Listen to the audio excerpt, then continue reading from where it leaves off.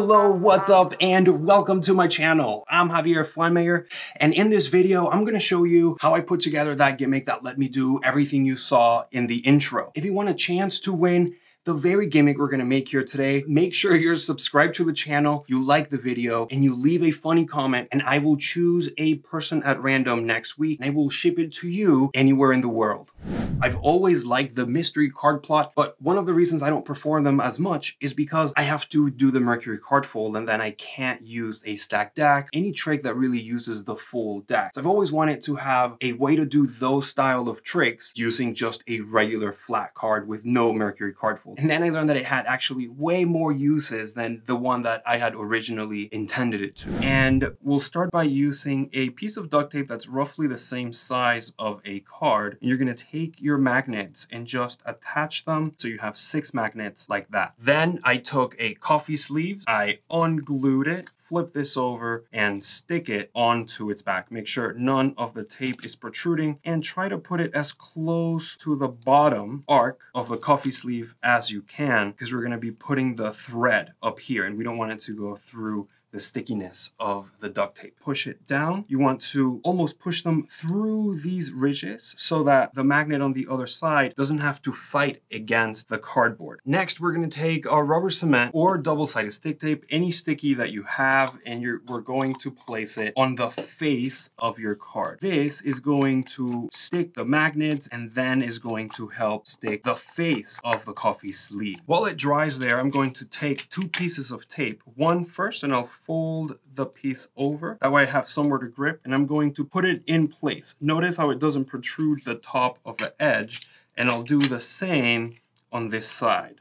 This is going to ensure that it doesn't move and it always stays in place. Now that the rubber cement is dry, I can take the magnet and drop it from nearby where I think the magnet underneath is, and you'll see that it'll just lock in place. I usually go for the sides first and then for the ones in the middle. Now that the magnets are in place, just take your other piece and cut it just like this. We just need the face. If you know anything about splitting cards, this is going to be the same. See here, I found a little corner that I can start splitting. I'm going to put the thinnest piece against the table and I'm going to start peeling away. Let's just pull it up like this. Now that we have the very thin little piece, we can take our rubber cement. Once you have this ready, you can let it rest for a couple minutes. Then you just pretend you're putting it right on top like this, and then it's going to match. Now we're going to take our little tabs and unstick the card. We'll get rid of the tapes just like this. Notice how there's nothing underneath here, but we're gonna use this little piece to cover that up. If we turn this over and we cut that, we cut this, we can then place it right on there just like this, and place that one on there just like that. Then we'll turn it over and then we'll trim it so that it looks nice and pretty. There. I'm doing mine pretty rough. You take your time if you want to do yours. I already have a pretty nice gimmick over here. This card is going to magnetically attach perfectly to your coffee sleeve. And we're pretty much done. Now we're going to take our thread and put it through our needle just like this. I'm going to cut off a little more than I need just so I have room to tie the knot. You want to puncture with your needle about 2 fingers apart from each other right in the center. That way the line is hidden behind the coffee cup. I like to put it against the table and then one little push and it's gonna go right through. And then I'm gonna do the same thing, about 2 fingers off to the side, and then we'll place that here and push through. Careful with your fingers if you're under 18. Ask a parent to help you do this. And you don't really want to tie this very tightly. You want it kind of soft. That way the card can stretch all the way underneath below the coffee cup. We're going to leave a lot of room for that elastic to stretch, so I'm not going to put any tension there, and I'm going to do another knot. Again, I'm not adding any tension to that there. Now I will tie those knots a little bit. I will add a little tension just to make sure they're tight, and I will cut off the excess. Give it a few little stretches, bring it back, let it come back just like that, and we're almost ready. Just a little bit of rubber cement right on there, and I like to put also on this side. Make sure you let that rest, and then you're gonna be able to close it up, put a little pressure to make sure it does adhere. Set it aside for a couple minutes, maybe 10, 15 minutes to make sure everything is glued and put together before you actually put it onto your coffee cup. One more thing that I did is I bent it inwardly, pretty much the same way that it's going to be going inside of the cup. That way the magnets stick. In order to make your gimmick work, you're gonna need to have something heavy inside. Of course, coffee, liquid will work. I just have rubber cement, but that is going to help your cup stay underneath with the tension of the elastic. Now you see how this is coming down? You're just gonna need to pull it up a little bit so that it has the grip and the tension of the cup, and then it's going to stay there perfectly. All you have to do is pick the cup up from the same side that that elastic is at, and you will see that the card is going to hide underneath your hand. It may not go perfectly and attach on there. That's okay. Your hand is there to cover everything. But notice that what I'm doing is I'm picking it up while tilting it towards the audience. What that does is it hides that card, even if it's showing up underneath. You're then gonna be able to have whichever card you've switched out, and then you have all the time in the world to press that into the cup. Or what I like to do is as I pass it onto the other hand, I grab everything and then I hold it this way. And then that hides everything. So now everything can be shown. Not that you need to.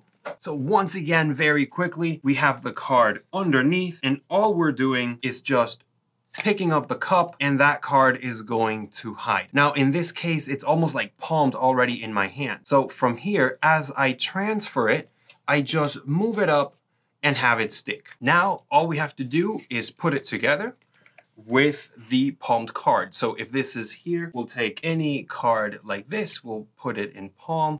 And now as we pick this up, we just pick up the card. I just pretended to pick the card up. Really, my favorite way of doing this is actually just sliding the card forward. So this would be in palm, and as you pick this up, you're gonna use this hand to push the card forward like that. It's very, very simple. In speed, it looks something like this. So go ahead, check that out, make sure that's normal. And here I didn't really do it right, so I wouldn't show this. I would actually just keep it there as they're turning that over, and then I would fix it. Now, you don't really have to show this. It's really okay. If you wanna end clean, as they're turning this over and reacting, you can just remove the sleeve and put it away. If you have another sleeve, you can slip it on there if you'd like, but honestly, nobody is going to care about the coffee cup. I have never stolen the sleeve off. I always just leave it there and I continue to drink. It is my coffee anyway. I'm gonna pause the video here real quick. I just noticed I didn't teach two of my favorite things. So I'm gonna show them to you now here as I'm editing this. Basically what it is having the card from cop. It uses no moves at all, so there's no producing that card. You just slide the card forward with the thumb. So if we put it together like this, boom, it'll just come forward. And again, this is supposed to be done in the offbeat when they're not really looking for a switch. They don't even think a switch is gonna happen. So we just lift this up as we kind of drop that and just continue to push it with our thumb. The idea is to have the hand not do any weird moves so that it looks as natural as possible. And the other thing is simulating picking the card up like this. A lot of people are used to picking the card up like that. So if we take that to our advantage here to switch this card, we're gonna come forward, and that's my cat, by the way. We're gonna come forward and slide this as we turn it over. And it's just gonna almost look as if we're grabbing that card to flip it over. And that's pretty much the switch. Let's go back to the video. I've also been playing with the idea of taking the card and placing it under the cup like this, but really it's just a switch. So that's the actual gimmick. I'm not very good at it, but let me show you just in case this is useful for you. You would take the card, it comes over, and we're going to start pivoting it in. As I take that, Gimmick and just place it inside. Now, when I do that, I like to use these two fingers to lift the sleeve up to make sure that it actually stays and it doesn't slide down. And then this would go away. Then you could take any card. So one thing that I like to do, if this is, let's say, in stack, and they name, let's say, the Queen of Hearts, I know that's going to be 11. So let's say I get to the 11th. This is not in stack, but I would get this, let's say, into cop.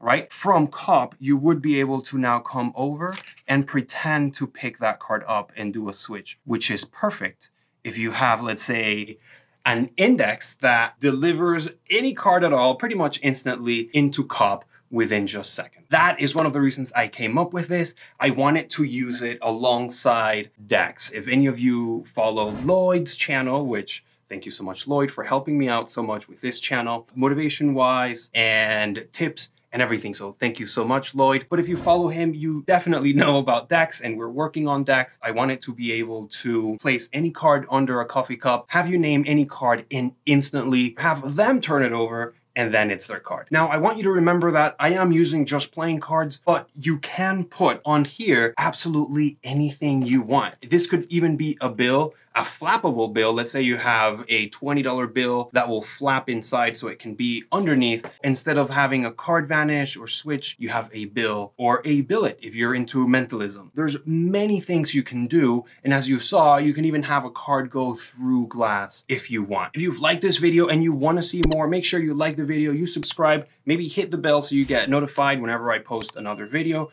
I don't even know if they do that, but I will see you next time.